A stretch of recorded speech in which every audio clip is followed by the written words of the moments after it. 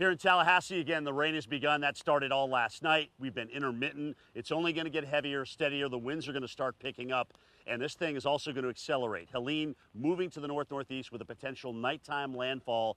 The big question is for Tallahassee, is it going to be to our west, which is a worst-case scenario as a major hurricane, okay, because that means we get the worst part of the hurricane, or is it going to be to our east a little bit? There's still a little wiggle room in there, and going to the east gets us on the cleaner side.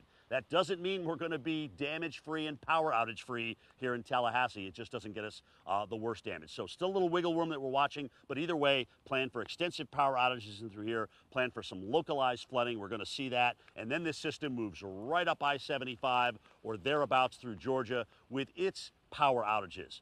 The question is, how strong is it when it comes in, and how fast is it moving, and how quick does that eye wall, which is the windiest part of the thing, make its way to the north? Either way, we're going to have impacts all the way up into Appalachia with this hurricane. In Tallahassee, I'm meteorologist Jim Cantore.